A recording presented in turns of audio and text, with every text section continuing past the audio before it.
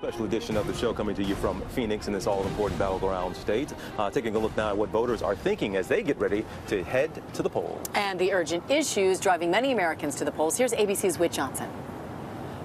When it comes to voters in the battleground state of Arizona, it's not as simple as red or blue. I voted Democrat for 12 years. In the last eight years, I've been voting Republican. You say you're a Republican. Right. Do you plan to vote for the Republican candidates in Arizona? Only one. Down ticket, I've decided that this year I'm only going to vote for Democrats.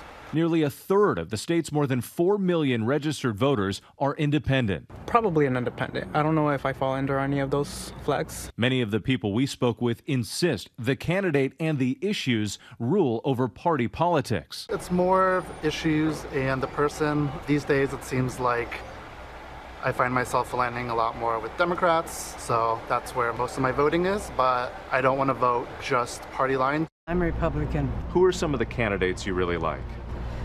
Who do I really like? I don't like anybody right now. Really? No. Even the Republican candidates? Oh, I like them because that's what I am as Republican, but somebody needs common sense in this country, and I don't hear it from very many people. Top of mind for many voters here, the economy and inflation. It's getting a lot harder to find like a place or like a stable place to stay. Rent prices, gas prices, and mortgage prices are all going up substantially. Phoenix now ranking among the worst inflation rates in the country. And for Jasmine Brown, those soaring prices mean she has to work extra jobs. How do you think the Biden administration has been handling gas prices, inflation, the economy in general? All I know is when he was elected, everything went up. So hopefully he could bring it back down. So do you blame him to some degree for prices going up?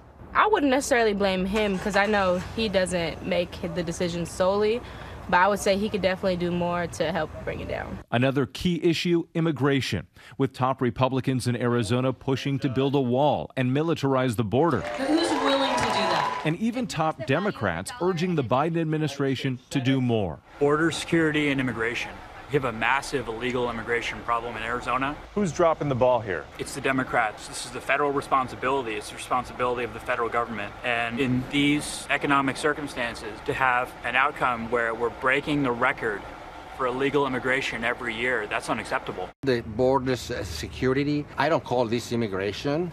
I call it an invasion. I believe everything and everyone should have a little bit of a pathway to have an acceptance of an immigration status. The state's 15-week abortion ban also sparking strong opinions. You can't take away somebody's right to make a choice with their own body.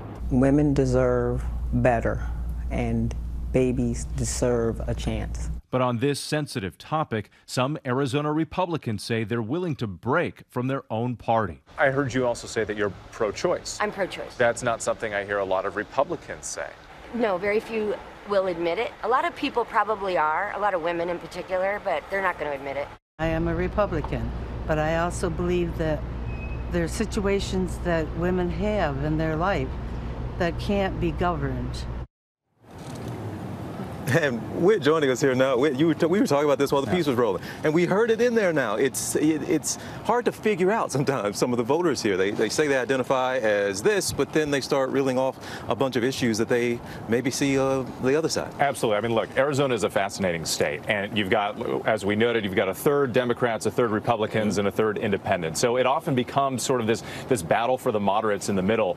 And one thing that we talked to the voters about that we didn't mention in the piece, but is a central part of what's happening in Arizona is the question over election integrity, which is very much on the minds of the voters here, mostly because the top Republicans on the ballot have made some of these false claims a central part of their campaigns, despite the fact that, of course, there's no evidence of widespread voter fraud. Whit Johnson, lovely to have you here in Great Arizona. to be here with you. Yes, I know. And the sunshine of Arizona. To head back to New York for your show tomorrow morning, right? That Saturday GMA thing, right? Yeah. Exactly. Right. Quick turnaround. Well, hey there, GMA fans. Robin Roberts here. Thanks for checking out our YouTube channel. Lots of great stuff here. So go on, click the subscribe button right over here to get more of awesome videos and content from GMA every day, anytime.